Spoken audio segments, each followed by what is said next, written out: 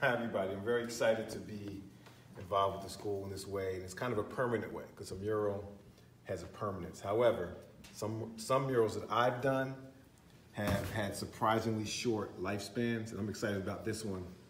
What I mean by that is you do a mural in the building, sometimes the whole building is gone in a few years for some reason or another. Or it's in someone's home and someone else buys that home and paints that wall white, which happened twice. So I'm very excited. I believe this will stand the test of time. And unlike a lot of those other stories, church farms, I believe, will cherish this work. I know I'm cherishing this opportunity. I just want to share that with you. Thanks, Rob. You're welcome.